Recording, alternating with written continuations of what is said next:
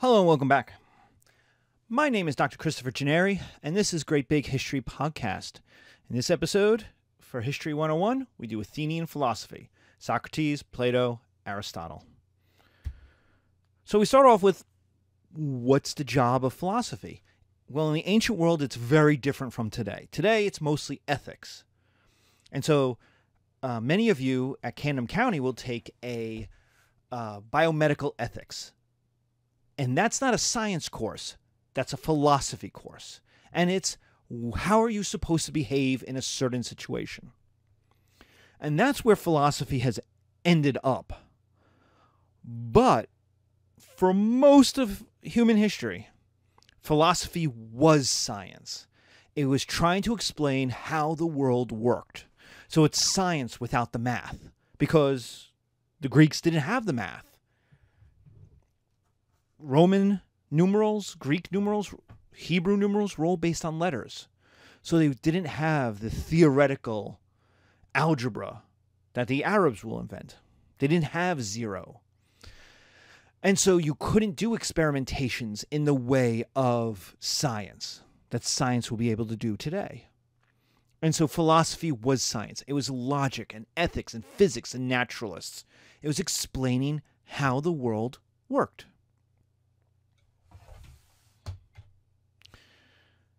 So why Athenian philosophy? Well, Athenian philosophy comes as a reaction to the Athenian defeat in the Peloponnesian War. It is a reaction to a trauma. It is trying to explain, how did we, the greatest people in the whole wide world, lose? We shouldn't have lost, and we did. So why is that? How could this have happened? How does the world work, and how do people work that such a defeat was even possible?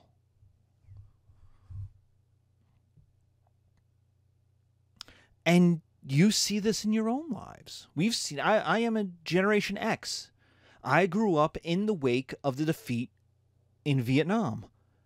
And you could see it in the movies, you could see it in the TV shows, you see it in the popular culture. That, like, look at Rambo. The Rambo movies, number one, the first one, is a guy who has tremendous PTSD. Just like in Coming Home, just like in The Deer Hunter, just like in Apocalypse Now. These guys have lost the war, and they've come home, and they are broken by the war, and American society is broken. Compare that to part 2, where his body is completely changed, hugely muscular, right? And there's the famous quote, "Do I get to win this time?" That's America trying to figure itself out. Top Gun is a similar kind of movie. Born in the USA is an anti-war, anti-America song. It's about PTSD. It's about homeless vets. It's about being sent to a war you didn't want to fight and coming home to no help. And how did Reagan and Americans use that song? Still use that song now as a patriotic anthem. I was born in the USA. I know this because as a kid in elementary school, I was in chorus. And somebody had the bright idea, since it was a popular song on the radio and popular with Reagan, and we were living in a completely white suburb of New York. So there's a lot of conservative white people in the 80s in that area. They thought, oh, we'll have the little kids sing it, and it'll be great. And so we sang it. And then the music teacher tells you, belt out the Born in the USA song. Sing it as high as you can. Don't even bother with tone. Just sing. Just yell. So we do, right? And we finish, and the crowd applauds. Woo! They get up, and they cheer. Woo! USA, USA. But you had 8-year-olds singing about being sent to Vietnam to kill the yellow man. Think about that. You have 8-year-olds, 10-year-olds singing about how the VA has told them they have no future, how there's no one to help them. Like, think about the disconnect between what the lyrics are saying and how the crowd is reacting to it and what they're making their children do. And so when we talked about this with the Hebrews, right? With the destruction of Israel by the Assyrians, that the Judeans have to figure out, how does the world work? And their answer was, we have a super god. That super god was mad. So it's all of these working out. And a lot of the working out was, we didn't really lose the war in Vietnam. That's one of the big things that came out in the 80s. We didn't really lose. We weren't allowed to win. It was the politicians. It was the liberal politicians. It was Johnson. Well, Nixon lost too, and he was very conservative. But that's the idea, is we were stopped. We could have won. But remember, that generation grew up in the generation of World War II who had won their war. And after the first Gulf War in 1991, George H.W. Bush, the president at the time, said, the Vietnam War defeat syndrome is over. We're winners again. Woo! It's 25 years. It's 25 years since the Vietnam had ended. 25 years. It's a generation. Entire generation of kids. Millennials. The most millennials were now born, had never experienced any memory of the Vietnam War. The Vietnam War was done 10 years before they came along. And America was still obsessed with it. That's philosophy. That's what we're dealing with, this trauma. How does the world work? So we start with Socrates, who had the reputation of being the ugliest man in Athens. So, Socrates, ugliest man in Athens. So, Socrates, we're going to talk about these philosophies in a bunch of ways. We're going to tell you who the person was, where does knowledge come from, how do you learn, why are there dumb people, what did they think of democracy, and what were they famous for, what is their importance. So for Socrates, the ugliest man in Athens, we start with, he's an Athenian citizen. He fought in the Peloponnesian War, which we'll talk about in a later lecture, but it is the Great War of the age, and he survived the defeat at Delium. Delium is a massacre. The army fell apart, the allies fled, the Athenians got slaughtered by the Thebans. To be at Delium, and this is why I'm going to emphasize this, to be at Delium, to survive at Delium, you don't have to prove your patriotism to anybody. And that's going to be a big deal. You put an asterisk there, because when we get to the importance and famous for, we're going to talk about this. But it's like Guadalcanal. It's like the Bulge. It's Valley Forge. If you're there, you don't need to talk about it. If you survived, you don't brag about it. Because it was a terrible, horrible thing, and lots of people didn't survive. So to have been there says something, because Athens was a democracy. Now notice we're going to talk about democracy later. So what is the number one value of democracy, which Socrates is fighting for, so he must believe in? It's equality. The fight of democracy is equality.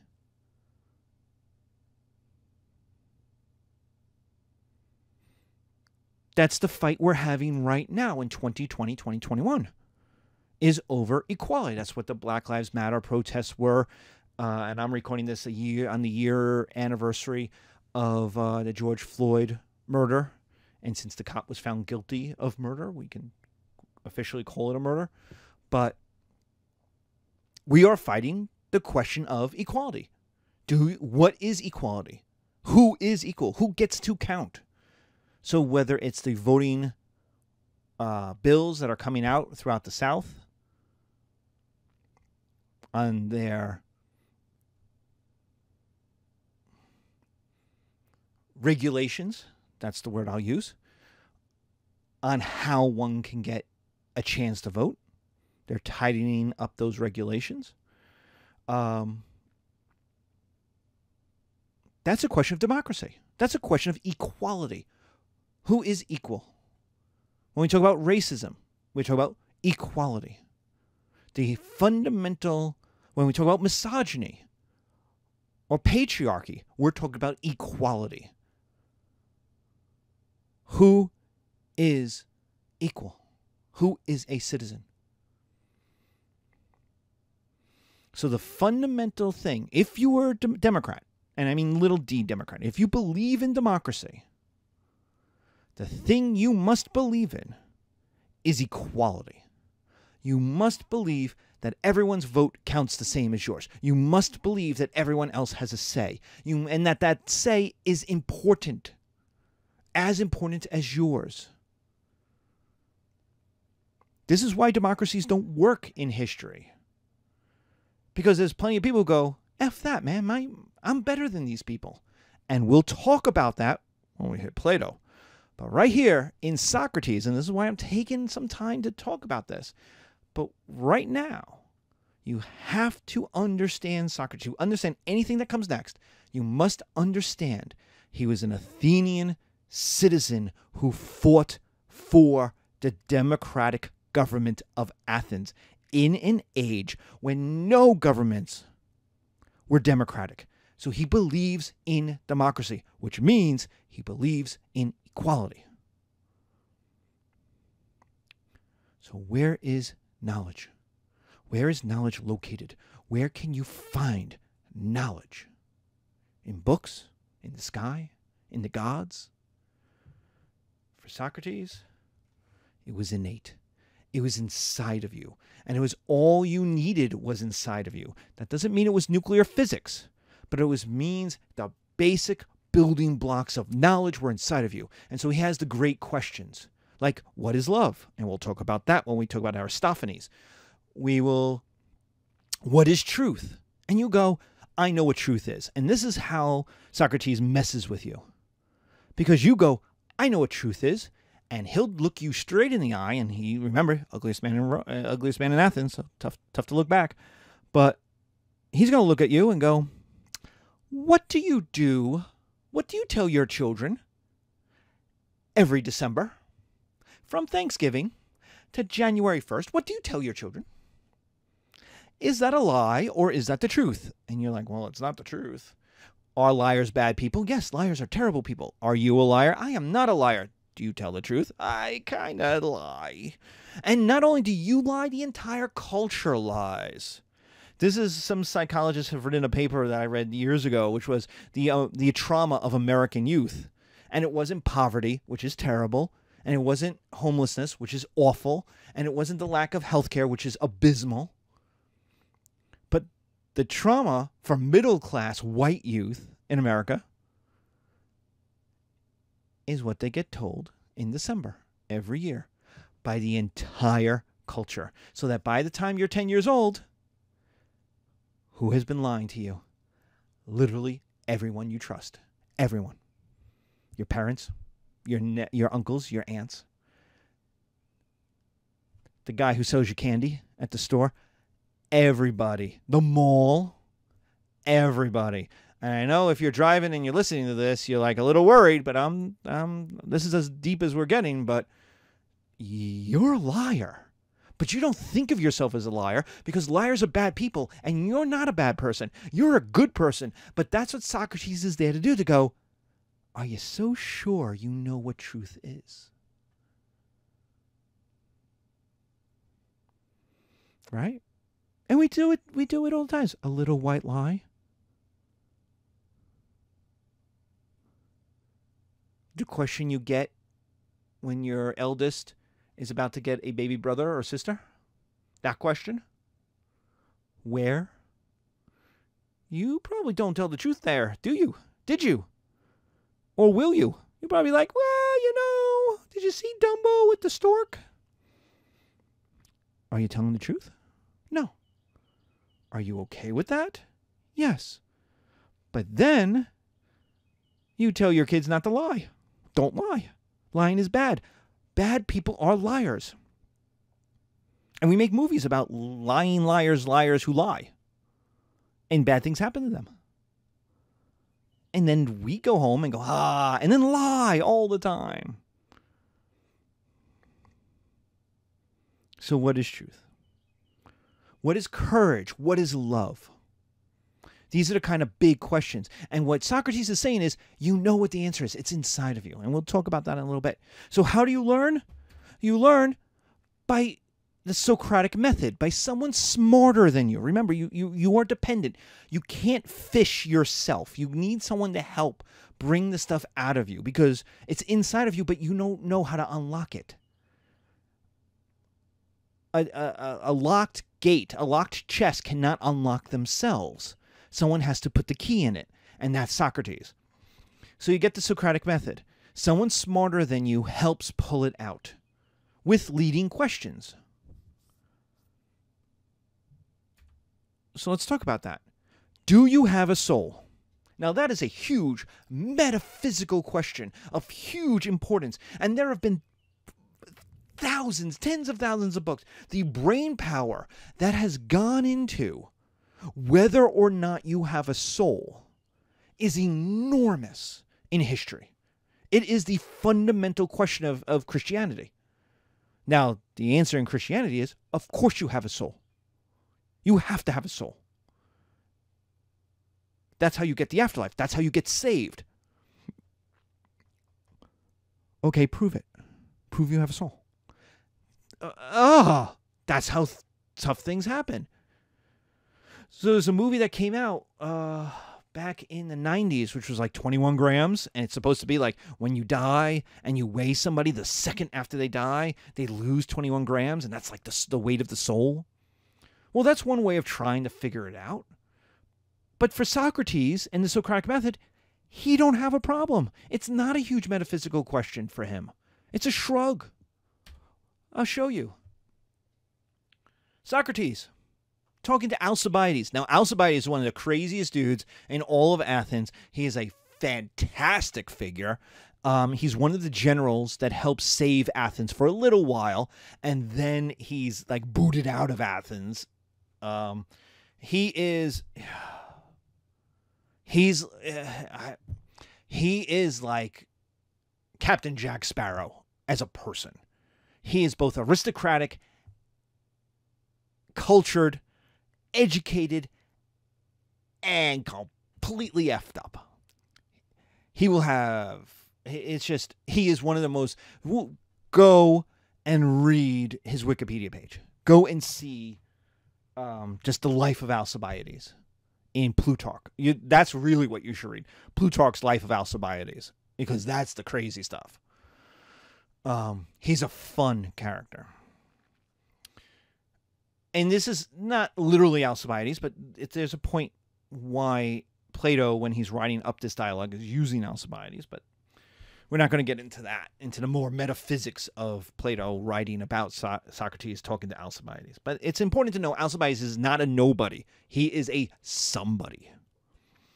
So Socrates, the shoemaker, for example, uses a square tool and a circular tool and other tools for cutting. And Alcibiades says, yeah, a shoemaker cuts, leather and whatnot with using different tools. Socrates goes, yeah, okay. But the tool is not the same as the cutter and user of the tool. Right? And Alcibiades says, of course not. No, the person using the tool is different than the tool. Then what shall we say of the shoemaker? Does he cut with his tools only? Or does he use his hands?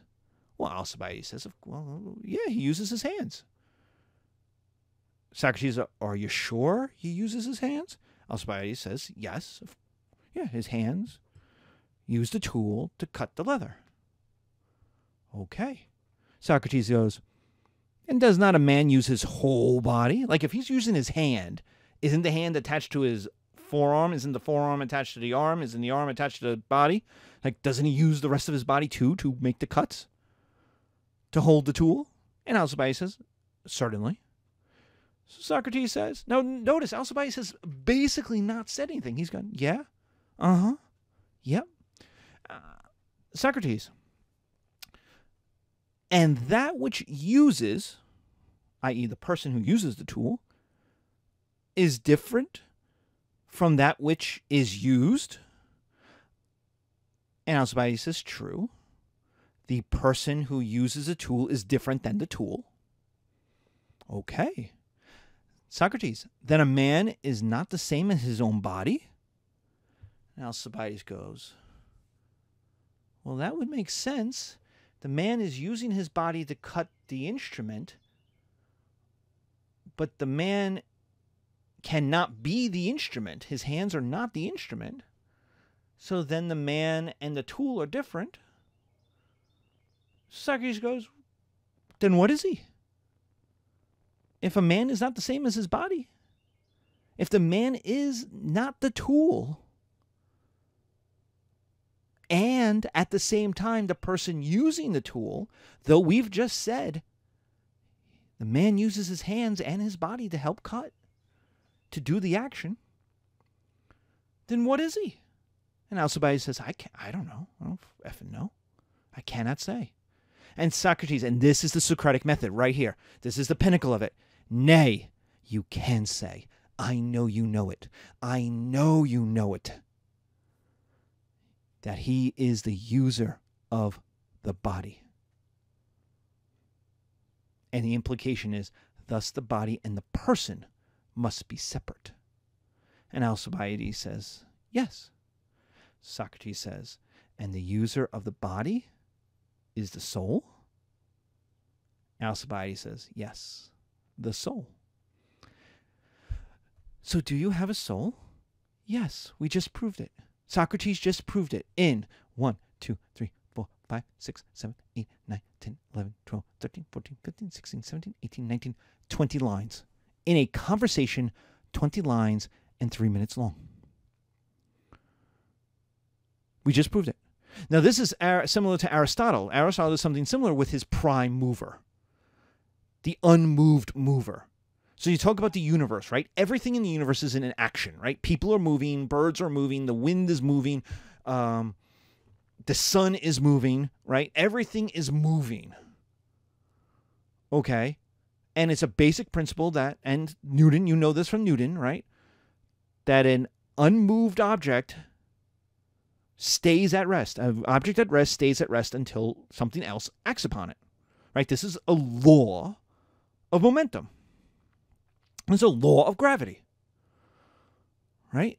Aristotle knows this. Like I put the ball down. I put my iPhone down on the desk, and until something comes along, a hurricane, a fire, a dragon, me, that will stay in that place forever. If you've ever gone to the Eastern State Penitentiary, that's the cool thing about the Eastern State Penitentiary, is so much of it is just, it's like people just took off, gone.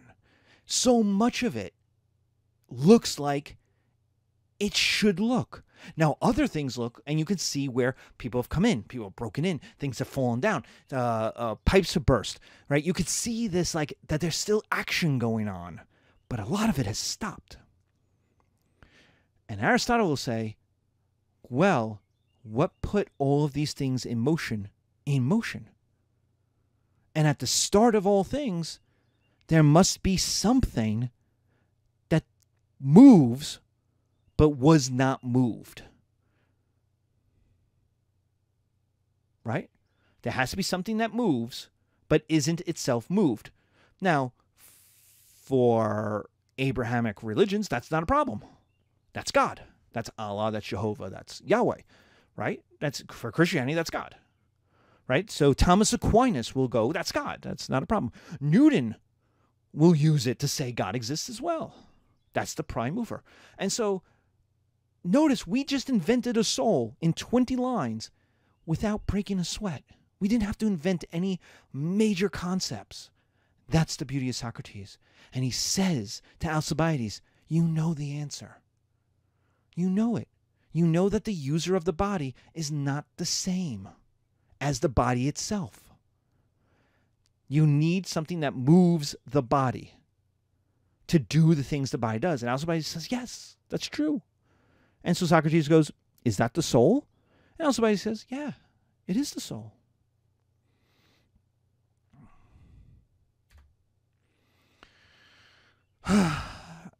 Okay, so then why are there dumb people? And this is where Plato's cave allegory comes in. Now, you have to understand when I keep saying Plato, Plato is the guy who writes down all the stuff about Socrates. Socrates never wrote anything by himself down. So we know Socrates exists because there are other people, Xenophon for one, who are students of Socrates, Aristophanes, who hates Socrates, who write about him. So we know we know more about Socrates than we do say about Jesus as a historical figure. But Socrates never wrote anything down. So everything we know about Socrates is written down mostly by Plato. There are other people, Xenophon and other people at the time who wrote stuff down about him. So when I say Plato, who writes the allegory of the cave, it's Plato who's writing it, but it's Socrates' idea. And these two get mixed up a lot. But the allegory of the cave is that why are people dumb? No one was there to show people the truth. And truth is hard. The allegory of the cave is people are chained to a wall and they watch shadows all day. And in watching the shadows, they think the shadows are real because they don't know any better. They are chained to their ignorance. But they're also comforted by it. Now, in the allegory of the cave, Socrates comes in and breaks their chains and drags them out into the light, into the sunlight, to see a tree. And this is education. This is Plato's analogy of education. This is the importance of education. That what you thought when you started, somebody comes and leads you into the light to show you much more, to show you the truth, right? And what did the people do? Did they celebrate? Did they kiss Socrates? No. They go back into the cave because they are comforted by their ignorance. And think about it from the people. Now, it's always insulting to the people. I have heard this at every level, from elementary school to college. And no teacher that I've had ever had sympathy for the people, for the dumb people. They went, see, this is why you need to get an education, so you aren't these people chained to the shadows. And I'm like, dude, do you know how hard it is to be in sunlight? Like, you spent your life in this room looking at shadows, chained to a wall, and now you can leave the room, and now you're outside. And think about how bright that sun is. Think about now you have clouds, real clouds, and you have wind in your face, and there's smells, and there's so many smells, and your eyes can't adjust. It's too bright. And there's a tree, and there's this crazy-ass guy who just took you out of the cave saying, look at the tree, this is truth. And you're like, I don't even know, I don't know. It's too much. It's too much. For those of you who are D&D fans, it's like going to the Feywild. It's too much. It's like turning your senses up to 12. It's way easier to stay in your little box that you understand, that you know. And this is why people can accept a lot of things about people, but no one likes a smarter person. People can accept they're better at sports. Hell, we pay good money to watch LeBron James be better at sports. I would love to watch Simone Biles do a floor routine just once in my life. I've seen Serena Williams do a backhand. I can't do a backhand like that. Well, that's insulting to Serena Williams. I can't imagine doing a backhand like that. And we accept that. We pay good money for that. Right? We can accept people being better than us at skills. Right? The wood carver. And I look at them and the glass blower and I'm like, that's really cool. The guy who plays the guitar, Eddie Van Halen. I grew up with Eddie Van Halen. I'm like, that's awesome guitars. I can't do that. But I have had students in my class yell at me these words, Do you think you're smarter than me? Yes. Yes, student, I do. Within these four walls, in the subject of ancient history, I am smarter than you because you're paying me to be smarter than you. But no one likes that. They didn't want to hear that. Now, I will freely admit there is lots of things I don't know. That's why we have a university with lots of experts in lots of things. And I go over to my science colleagues and I got a question about biology. Let me ask you. And they go, okay, let's talk. And I'm a smart man. And they can tell me stuff. And I'll be like, I'm with you. I'm with you. I'm with you. I'm not with you anymore. And they're like, all right, back it up. Right? I don't know everything. And I never portray to know everything. But in history, I'm paid to be smarter than the students in that history class. But I've had once a year, maybe once a semester, a student, usually a boy, get up and say, do you think you're smarter than me? Well, if I'm not, we're in a lot of trouble, man. Because you're paying me to be smarter than you and to tell you this stuff. So if I'm not smarter than you, we got issues. And I'm sure you've been in a classroom where you were like, I think I know more than the teacher about this stuff. And that's a problem, right? You never said, this is going to be a great class. I know more than the professor. No, you're like, this is a terrible class. I'm wasting my money. But it's an inherent thing. And this goes all the way back to Socrates. And it goes back to how he dies. And we're going to talk about that. That's why there's an asterisk. No one likes a guy who's smarter than they are. No one likes being told they're dumb. No one likes not even being told they're dumb, feeling like they're dumber. Especially in a democracy where it's all about equality. And we'll come back to this. So what about democracy? Does Socrates believe in democracy? Hell yeah. He fought for it. He believes everyone has equal potential. He is super democratic. Everyone has all the knowledge inside of them. All right. So what is he famous for? Well, he's executed. He's executed by the Athenian democracy for corrupting the youth. In fact, there's a play by Aristophanes called The Clouds, which is a hit job. It's an entire play about how dumb Socratic education is. It's a hit. It's a hit job. And so what we get is John Louis David's 1787 painting, The Death of Socrates, which you can go see. It's in the New York City Met. It is Socrates' last lecture.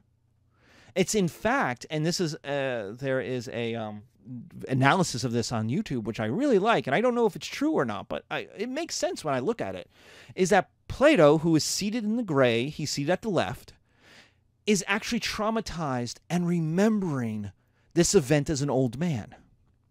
I don't remember which person he's supposed to be in it, other than the old man. I don't know if he's the young man handing Socrates, who's there with one truth, the finger of truth, right?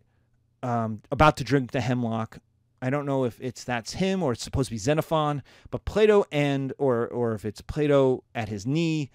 Plato and Xenophon are both supposed to be in this painting. But notice old man Plato is not looking at it. So the idea is that this is an image of the memory exploding out of the back of his head, that he's remembering this trauma. And that what's happening is the people who are leaving in the back are actually leaving Plato, not Socrates. They're saying goodbye to Plato. Bye, Plato. They've just been over.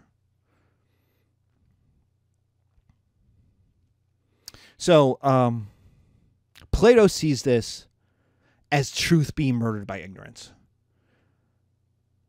Socrates was teaching his students. His students went home. They told their parents. Their parents who were conservatives went, oh my God, this is terrible. And they caused a ruckus. We see this all the time, especially in education. We see this all the time of parents being mad about what their kids are learning. I mean, every year there's an article. There's an issue of The Atlantic about sex education. Every year. It was Newsweek as well. Every year. And it's like, why should there be sex education in America? Or there has to be sex education in America. Look at how we're failing our kids. And what do you get? You get parents who are like, we have to have sex education. And a whole lot of other more conservative parents who are like, keep your liberal sex stuff out of my kid's head. And so this has been education from the beginning of time. You know, teachers teach, and lots of people reject those teachings. And lots of parents don't like those teachings. And so Plato sees it as truth being murdered by ignorance, by the democracy, by the culture. In fact, Socrates in the Apology, which is, you have to understand, apology in Greek means explanation. It does not mean to say, I'm sorry. That's a Christian take on the word. Christianity, the early Christians, after Rome collapses, will take that word, that Greek word, and convert it into an explanation for why I did something bad. Because remember, in Christianity, you are bad. You're a bad person who did bad things. God is good, you are bad. So anytime you're explaining anything to God, you're explaining why you did a bad thing. So apology becomes saying you're sorry. But that's not true for the Greeks. So Plato's book, The Apology, is Socrates' defense at his trial. And it's mostly him being like, but I'm not the guy in the movie. I'm not the guy in the movie. I'm not the guy in Aristophanes' play. Because they kept bringing it up. Well, you know, this guy in Aristophanes' play says these really mean things. He's like, that's not me. That's Aristophanes. It's not me. And he's murdered anyway. He's found guilty, and he's given the choice of exile or death. He chooses death, and he chooses suicide rather than being executed. Because it's humiliating to be dragged through the streets and have your head cut off and while you're peeing yourself. So this is much more heroic. He's got his six-pack abs. He's ripped. You know he's been benching. You know he's been lifting. You know. I mean, look at his student. Look at the calves on his student in the red. Like those, that is a dude who knows how to do his squats. And so, boom. Sexy Socrates dies. And that brings us to Plato. Wonder is the feeling of a philosopher. And philosophy begins in wonder. That's a nice quote. That's not going to be much of Plato after this, though, because Plato is traumatized. He is a student of Socrates. He is traumatized by Socrates' death and murder. So he is going to have different ideas. So where does knowledge come from for Plato? The ether is a place you cannot experience, where there are perfect forms, that all things aspire to something. Think of a perfect circle. But only a few people are jacked into the ether, can see into the perfect forms. It is a place you cannot go to, you cannot taste, you cannot touch it, you cannot experience it.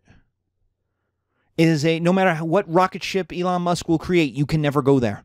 And what's there? The perfect form of a thing, the ideal,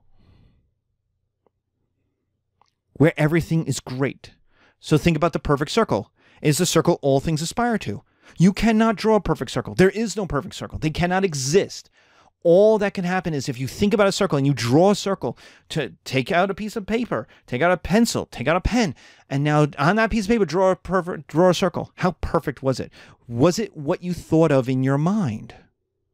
And then why didn't you draw what was in your mind? And the answer is you could never draw what was in your mind. Because you are not perfect. You are a human. The paper is not perfect. It was made by humans. The pen or pencil is not perfect. It was made by humans. Imperfect things then cannot create a perfect thing. So then the question is, since you have never seen a perfect circle, you've only seen circles closer to what the image in your mind looks like.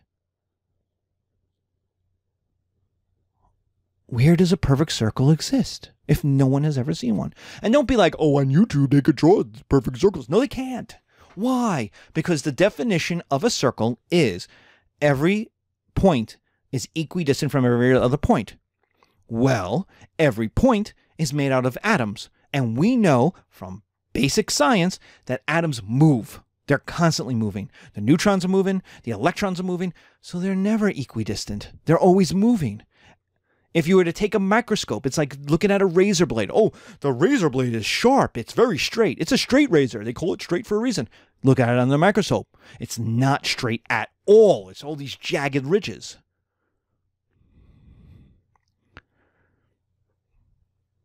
What you think you know, what you think you see, is not what you actually see once you break it down into its component parts, once you get small enough or large enough. So only a few people are jacked into this. So then how do you learn? If I don't have access to the ether, how do I learn? Well, I have someone's education. It's basic American education. It's elementary school. Someone smarter than you tells you what you need to know. Think of tests on your shape or spelling. It's right or wrong. So in the first grade, you go, okay, draw a circle. Well, if you draw a triangle, 3 lines interconnected, 2 lines meeting at a point and 1 line underneath them, your teacher goes, that's wrong. You're wrong. You're wrong. That's not a circle. That's a triangle. Dummy, quote unquote. Idiot. You're wrong. Spell smart. S-A-R-T. No. S-M-A-R-T. Big red X on it. You're wrong. You failed. You suck. Someone smarter than you, your teacher, is telling you what you need to know. And so why are there dumb people? Because people are naturally ignorant. They're stupid. For Socrates, they had the potential to learn. In Plato, they're dumb. They're stupid. They don't have potential. They choose to be dumb. They choose to be ignorant, and they're happy with it. And this is Aristophanes' soulmate theory. And you see this all over the place. Now, Aristophanes, there's in the Symposium, they talk about what is love. What is love? Baby, don't hurt me. Don't hurt me. No more. What is love, right? And there's like 5 dudes all drinking, right? Socrates, Aristophanes, these bunch of dudes. And they go through it. And Aristophanes comes up with the dumbest idea. He's like, the soulmate. See, every human was actually one person with like 4 arms and 2 sex pieces. And they had 1 breast and 1 not breast. And like they were half of everything smushed together. And then the gods cut them in half. And so you spend your life looking for the other half of your body, so you can combine it. You know, you put your pieces together. Woohoo! So Aristophanes kind of has a, woo, knows certain things. And then Aristophanes, you want a tangent? Aristophanes goes into homosexuality, and he's like, well, this is what you do. Then he says you could cure homosexuality by finding the right woman. So guys, a homosexual is just a guy who hasn't met his soulmate woman yet. Because once he meets his soulmate woman, he'll never want to be gay again. It's like, okay. Hey, this is 2,500 years ago. But that's a tangent. I mean, he's all over the place. And what I dislike about all of this is people then go, oh, that's the soulmate. Isn't this wonderful? And Socrates, like 2 pages later, is like, this is the dumbest thing I've ever heard. Let me tell you what real love is. And then he goes on to explain how it's intellectual.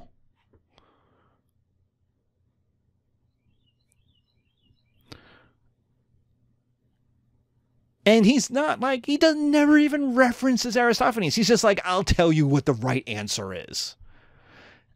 And yet here we are 2,500 years later, and even the study guides that are out there to help kids cheat all end at 193C. They all end when Aristophanes ends his discussion. They don't go to Socrates, who refutes it 2 pages later.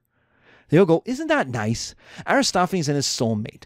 The whole reason it's there is for everyone to sit there rolling their eyes, being like, what the duh? I mean, even Aristophanes says, I'm telling you the truth. Don't make fun of me about this because I really, really mean this. It's like, oh, you freaking moron. Who could believe such stuff? And now here we are, and I'm watching 20-something-year-old journalists write about movies, and they're like, this is a wonderful love story. It's like Plato describing love. And it's like, not Plato, it's Aristophanes, and Socrates calls it BS. Like, please read the rest of the book. Yeah, blows my mind. Because they choose it. The journalist could have read 3 more pages. They chose not to. They used the thing that they knew. The thing they had been told somewhere in the past. And they just recited it. So to Plato, people are dumb. And they choose it, and they're happy with it. That's how Socrates gets murdered. So does he believe in democracy? No way. He thinks it's an idiotocracy. People are too dumb to run a government. People are not equal. When he writes the Republic, which is his version of the perfect government, it's run by smart people. There's actually an episode of The Simpsons where Lisa Simpson joins the government because she is smart. And so they create Springfield into the Republic, and Homer destroys everything because the dumb guy destroys it all. And that's an important point. One, people are too dumb, and their dumbness destroys things. That's very Platonic. The second thing is, women are included in that smartness. If women are smart, Plato is an early feminist in a weird way. He doesn't like anybody. So if you're smart, whether you're a man or a woman, boom, you're in. You're jacked into the universe. Congratulations, you're one of the few. I've had professors, I've had colleagues back in the day when I was first starting teaching who say the same thing. It's very Platonic. They're like, you're only teaching to like 2 or 3 kids in the class. Most of the kids are just there occupying space. Like, that's not Socrates. Socrates thinks you could reach every student in there. Everyone has potential. Plato thinks there's only 2 or 3 who really have potential. Everyone else is an idiot. Don't waste your time. And I've heard that from colleagues. And here we are in modern American university, 2,500 years later. So what is Plato famous for? For essentially creating Christian heaven. Like, he doesn't create it. It's St. Augustine who does. St. Augustine is a Roman bishop. He's a Christian Roman bishop in North Africa in the 400s. So that should tell you something. And that tells you the S has hit the fan. Bad things are happening. Rome is collapsing. And so people are coming to him going, Augustine, Augustine, Augustine. He's not a saint yet. Augustine, what do we do? Rome is collapsing. The Vandals have invaded North Africa. What do we do? And he says, don't worry about it. What do you mean don't worry about it? Don't worry about it. Your goal is to get to heaven. And they go, Augustine, the world is ending. He's like, yes. So you better care about getting to heaven. Don't mess it up. And they're like, okay. Augustine, you're hurting my brain. Okay. So you're saying, don't worry about the Vandals, don't worry about Rome, everything's burning down, and not to care. He's like, well, you could care if you want, but that's not your real goal. Saving Rome is not as important as getting to heaven. Okay. Well then, help me out here, Augustine. I have read my Bible. I know my Gospels. I've read my Ephesians. I have read my epistles. And none of them talk about what heaven's like. They say it's great. They say Jesus is there. They say I get to hang out with Jesus. But they don't exactly describe it in like detail. It's a lot of amorphous stuff. Am I just going to hang out with Jesus for like ever and like sit there and like stare at him? Because he might get bored. And Augustine says, well, have you read your Plato? And the people go, Augustine, I am a freaking Roman. Yes, I've read my Plato. Of course, I know he's Greek, but we took their culture over. We have read their books. I went to school. I'm a rich dude. Yes, I have read my Plato. And he goes, well, you know how Plato says there's a place where everything is perfect? And they're like, yes, what does that have to do with anything? And Augustine, now his nose bleeding because he's dealing with these people, is like, that's heaven. Idiot. And they're like, oh, okay, so what's there? Well, you know how there's Rome? Yes, I know how there's Rome. It's awesome, but it's full of poor people and like dirty people and like disease. And like now there's the Goths burning it down. And you're like, well, none of that exists. Rome is perfect in the ether, in heaven. It's the perfect Rome. Heaven is the perfect Rome where everybody's happy. All dogs are puppies. And the streets are paved with chocolate, like in The Simpsons. And and it's ruled by a perfect emperor, not the stupid ones we've had for the last 100 years. And that perfect emperor is, say it with me, God. St. Augustine lives in the Roman world, so he thought about heaven like a Roman would. Perfect Rome, run by a perfect emperor. And he creates what is essentially the modern Christian heaven. He took Plato, Christianized it, boom, and now we have heaven. Nobody else has this concept until the Muslims come along and take it from the Christians. Nobody else has a concept of a better heaven. Like the Egyptians, it's the same life as you already got. Everyone else, a lot of other people going into a deep, dark hole. There's no one who's like, oh, it's better, much less perfect. There is no concept of perfect in most of the ancient world. Life sucked. And so here's St. Augustine being like, it's the perfect Rome. Well, now, here we are. You don't know what Rome is like. You've never been to Rome, and Rome has changed. So it's when you think of heaven, you don't think of Rome. I'm going to bet most of you, especially if you grew up in the suburbs, think of a suburb. You think of parks and maybe a nice river and it's sunshiny and maybe there's a golf course that you could always get a good tea time with and there's a nice breeze, right? And you have great houses and every lawn is manicured. Like, what is your concept of heaven? Like, think about it. Write it down. What do you think heaven is like? And is heaven really like a better version of where you grew up? Think about that for a moment. What is heaven like? Is it Disneyland? Is it Disney World? But without the heat and the humidity and without the long lines?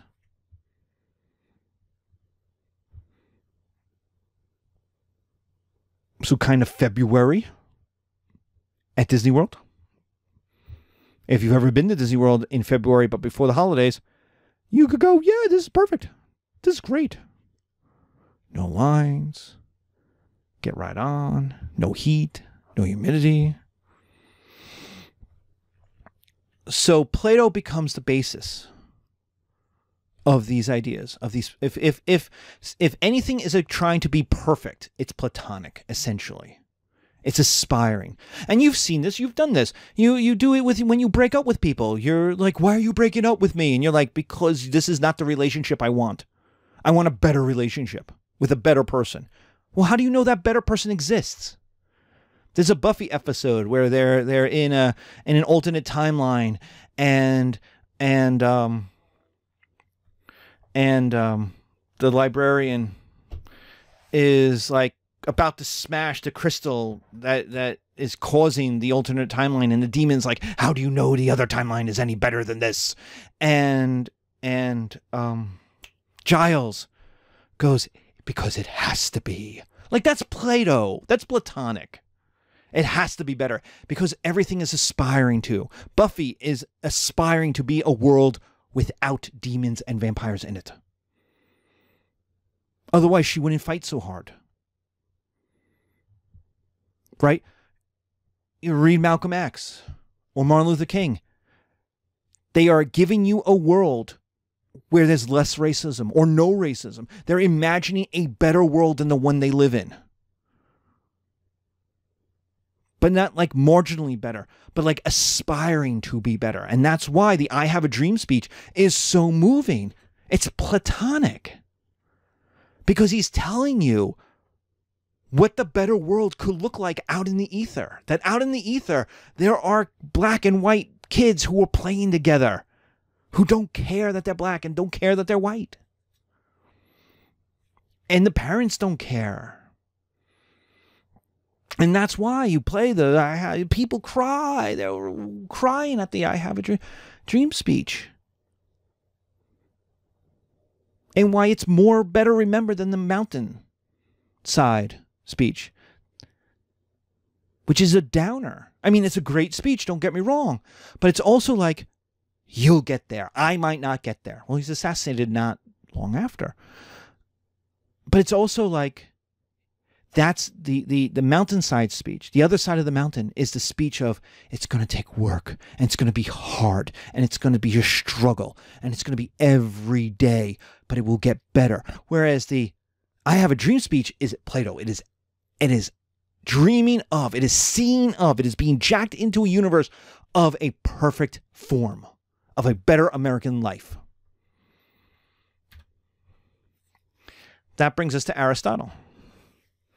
Knowledge of the fact differs from knowledge of the reason for the fact. I love that quote, and you know why? Because that's my class. My class is that. What you get a lot of students being like, history is knowledge of the fact. Columbus sailed in 1492. And my class as a professor is the second part of that. It differs from knowledge of the reason for the fact. I don't care about 1492. I care about why 1492 happens. Ha ha ha ha. Plato had this to say about Aristotle. Aristotle is going to break up with Plato. Aristotle is a student of Plato, and he famously breaks up with Plato, and Plato says this about it. And I love this quote because I want you to know that all these guys knew each other, and they all were human. And so they all had, like, Aristophanes hates Socrates, and Socrates thinks Aristophanes is an idiot, and Plato hates, and then Socrates is murdered, and then Plato hates Aristophanes for jazzing up the people, for making them upset. So he's got a hit thing. And then, like, Aristotle thinks Plato's like, dude, get over it. It's been 30 years. Socrates is dead. You gotta get over this stuff. And like, so Plato, like, all of these people know each other, and they're all reacting to each other. They're people. So when I use high school as an example, like, this is the Greek world in the 300s. All these guys knew each other. Aristotle, says Plato, has kicked us off. He's talking to his students. So they ask, oh, what is Aristotle doing? Why doesn't he like us anymore? He goes, Aristotle has kicked us off, just as chickens do to their mother after they have been hatched. Plato holds a grudge, man. Plato holds a grudge. He's like, I taught Aristotle everything he knows, and he goes off. But that's the way parents are, right? You know, your kids leave for college and you're like, and then they come back knowing stuff you never knew. And you're like, freaking kids. So Aristotle is Plato's student. And he thinks Plato is full of it. He thinks Plato's wrong. He will be the eventual teacher of Alexander. And that may be, pound for pound, the greatest class of students ever assembled. There's about 12 students in it. They are the Macedonian hierarchy. They are Macedonian nobility. There's Alexander, who will go on to conquer Persia. There are, my count might be wrong, but there are 3 future kings in that class. They're all going to be generals. They're all going to be great soldiers. They're all going to move on to great things. They are going to be the conquerors of the world. And that's how school, let's be honest, that's how school, my idea is that how school should be. It should be 15 kids and a teacher doing a class. And shouldn't really be more than that. It should be 10 to 15 kids, because you need enough that you have enough people to bounce ideas off of. You can't have 2. You can't have a class of 3. Like, it just doesn't work. That's private study. Here's your book. Here's your questions. Go off and do what you need to do. Like, a good class is you bring people, but 40 people is too many people. They crowd out everyone's ideas. There's no space to breathe. So modern American industrial education doesn't work either, where you put 40 kids in a class. The only thing you could do is Platonic. The only thing I can do is give you the information and say, okay, learn it. Because we can't sit and invent stuff. There's not enough time. So Aristotle will go on to invent the scientific categorization of plants and animals. He thinks, now just so you know that he's not perfect in everything, he thinks women are malformed men. And this is why we end up with science. Because science by 1500 is realizing Aristotle's wrong about stuff. But the problem is everyone, and we're going to get to this importance and famous for, everyone thinks he's right. He is the most famous. He is considered to be the smartest man who ever lived in Europe. Smarter than Aristotle. Smarter than Plato. In the Middle Ages, he is the founder of science. He is on which all science is built. So if you want to be a scientist, if you're Francis Bacon, if you're Galileo, if you're later on Newton, everything you're doing is having to make reference to Aristotle because everyone assumes Aristotle's right.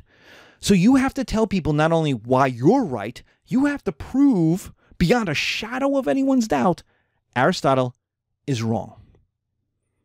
And this is where he thinks women are malformed men. So he takes kind of the Platonic idea that all humans should be men. Men are awesome. Now we've talked about this. That's cultural. That's not has anything to do with biology. It has to do with farmers being farmers and the work and all that kind of stuff.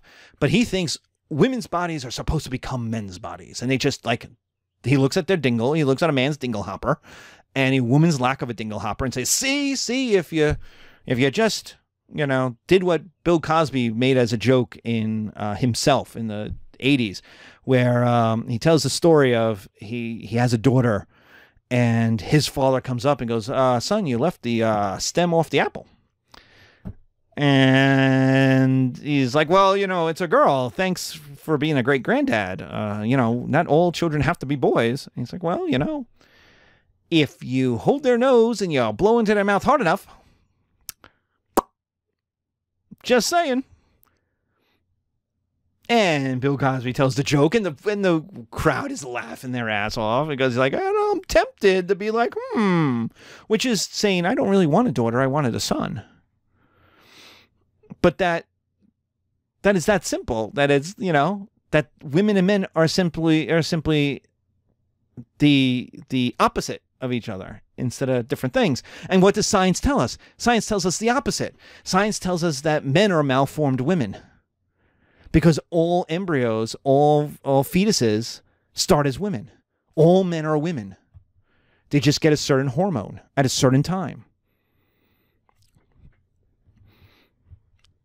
And we all know that you're not going to get the same hormone, the same quality of hormone, the same timing of hormone as everybody else. So there's no reason to say, oh, well, all of these whether it's gay or trans or have nothing to do with biology. Of course, they have something to do with biology. They have something to do with culture too, but they also have something to do with biology because it's all chemistry. And, but we're all women. We're all women. We all start as women. It's just an accident that I'm a man. And it's even more of an accident that I'm the kind of man that I am. Biologically speaking, it's even more of an accident that I'm the kind of man that I am culturally speaking, that I'm white, I'm American, I'm a Christian, I'm all these various things, right? I'm middle class or upper middle class, I'm European cultured as opposed to, nativist American. I'm liberal. That's all culturally accidental. That's even more accidental. Could have been all very different. So he's this huge interest in the natural world of trying to understand how things work. Sometimes he's right. Scientific categorization of plants and animals. My Swedish scientist Linnaeus will update Aristotle. Not so much throw him out, but update it because by the 1700s, there's so much more knowledge of how animals behave, act, work that Aristotle didn't know. Like, he didn't have access.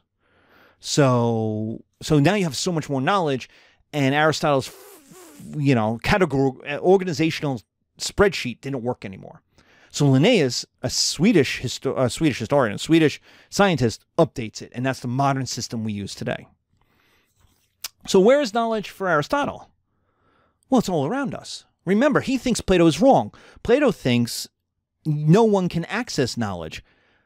Now, and Socrates thinks it's inside of you, and you need help accessing it. So Aristotle says, no, it's all around us. It's in nature. You can see it. You can touch it. You can experience it. It's everywhere. Knowledge is all around us.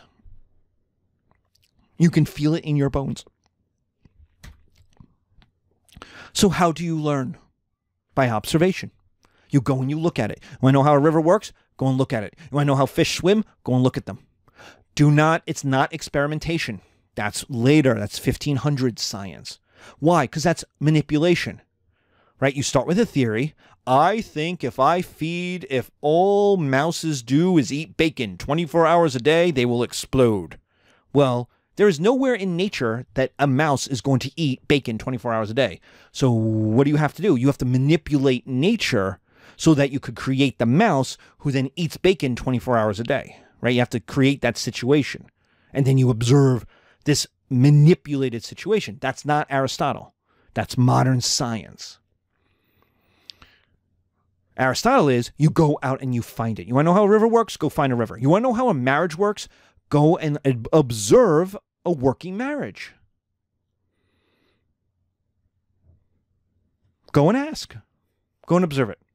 And ladies and gentlemen, if you ever go and do this, there must be a joke that old people do when they join AARP. They must give them a joke book when they sign up, because I have asked several when I was a younger man. I asked several people, like, sir, you have been married 60 years. What is your advice? And all these guys all old men give the exact same joke when they start. Well, I turned off my hearing aid back in 1991. See, you stay married by not listening to your annoying wife. It's right out of the Flintstones. And then you ask his wife, Mrs. Ma'am, what's the secret to a wonderful marriage? And she will look you square in the face and say, I don't tell them about my other lovers on the side. You're like, okay, good, thank you, ma'am. And then they're like, no, what I really mean is something else. And I'm like, oh, they like freaking out us youngins. But you observe it, you go and you see it. Now, Plato would tell you, here's the handbook. Here's the book, Marriage for Dummies. Read it, learn it. That's what you need to know. That's the perfect marriage. Do it. And that's like a lot of advice columns. They're writing, but this is my situation. Well, what do I need to do? And like the advice columnist will then say, this is what you should do, X, Y, Z. And well, how do they know? Well, they're coming from a Platonic, more likely, the whole methodology is Platonic. I will tell you what you need to know. Whereas the advice is rarely, go and take a look at someone else like you. Go see. See what it's like. Ask.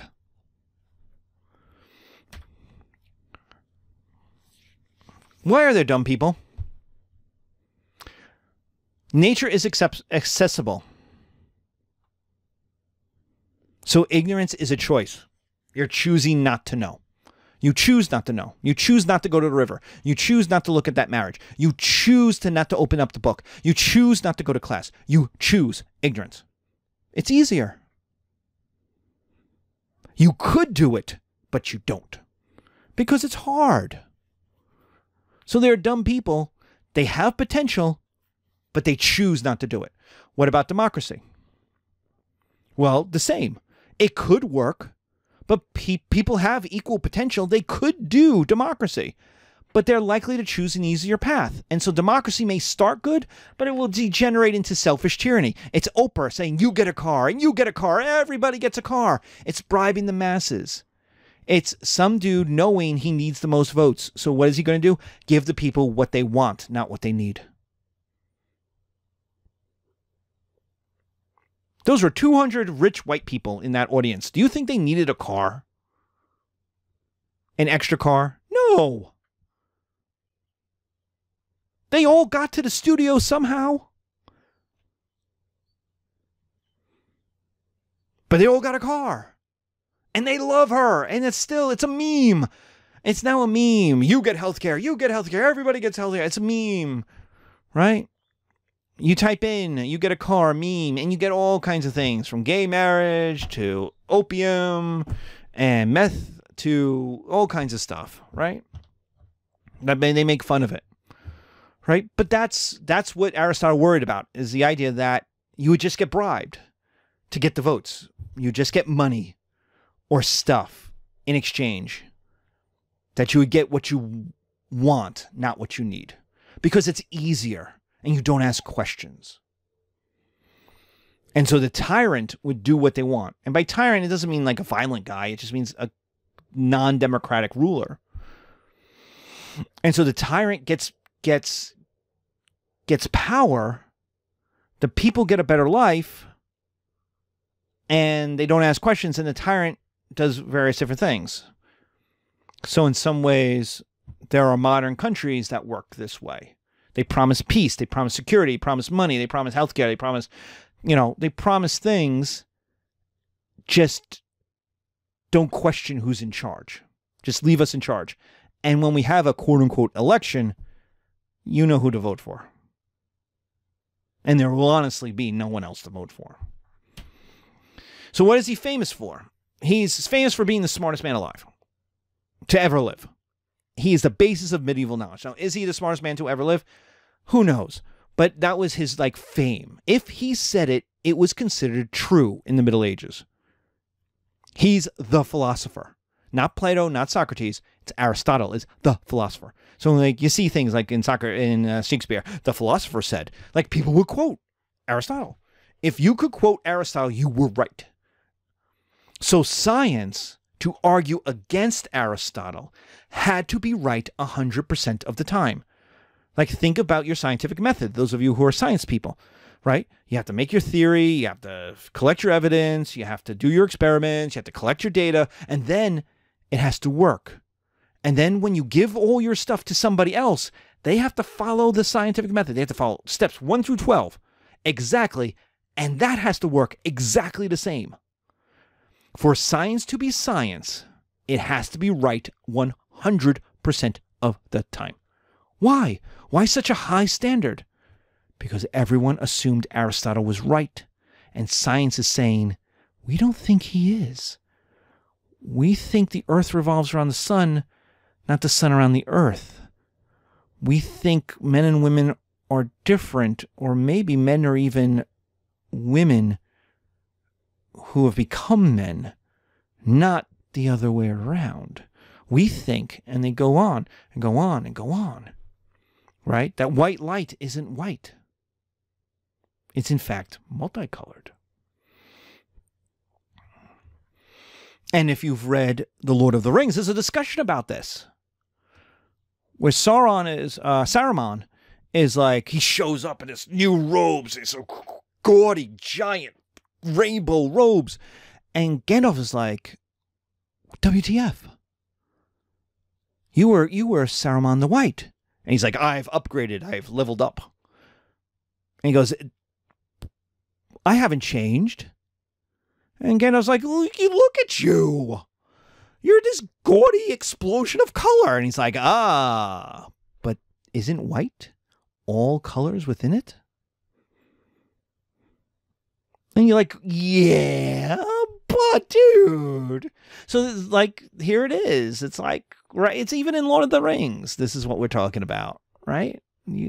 So Aristotle's white light is white. It's pure. It's good. It's this. And here comes Newton being like, well, if I take it through this piece of glass, it turns out it breaks up into all these different wavelengths.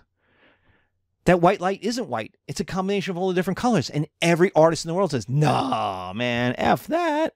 When I take all my colors and I mix them together, I get mud. I do not get white. The idea is that white is the lack of color, not all of colors. And yet here's Newton saying white is all of colors. And here's Aristotle being 2,000 years earlier being white is pure. White is the lack of color. And it's... And then it shows up in Gandalf's conversation with Saruman. So, my point is that we see this stuff, and it's all trauma. From Socrates to Plato's trauma to Aristotle's trauma. Aristotle is traumatized by having Plato as his teacher. And being he must have sat there being no, this is wrong, this is wrong, this is wrong. This man doesn't know what he's talking about. And he had to go invent a whole new way of philosophy, a whole new way of education. Think about how traumatic that is. You could hate me and hate my class, and you may think I'm wrong. None of you are probably none of you are going to go off and invent a new form of history because of it. Aristotle did. So, it's all trauma. And it's trying to understand that trauma. It's trying to understand the world that's built upon that trauma. And it's trying, in some ways, to understand who people are and why do they do what they do. And who do they have to be this way? All three of them. That's why we do the why are there dumb people? Because all three look at people and go, you could be so much better. Why aren't you? Why don't you want to be? Why are it's in one of the earliest Office episodes, right? Why are you the way you are? Right? Isn't that Michael Scott says that? Why are you the way you are? Or what makes you the way you are? That's these philosophers. What makes the world the way it is? What makes people the way they are? You could be so much better. Why aren't you?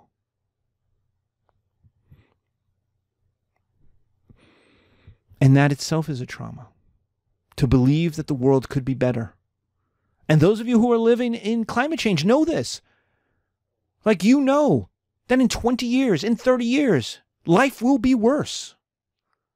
And you're living with the knowledge that it's going to be hotter. There's going to be bigger storms. That worse weather is coming. And you say, why don't people change? Why don't we change? We could change. We could live better than we're living. We could have more equality, more freedom, more money, better jobs, more time with our kids. We could have a better life. Why don't we?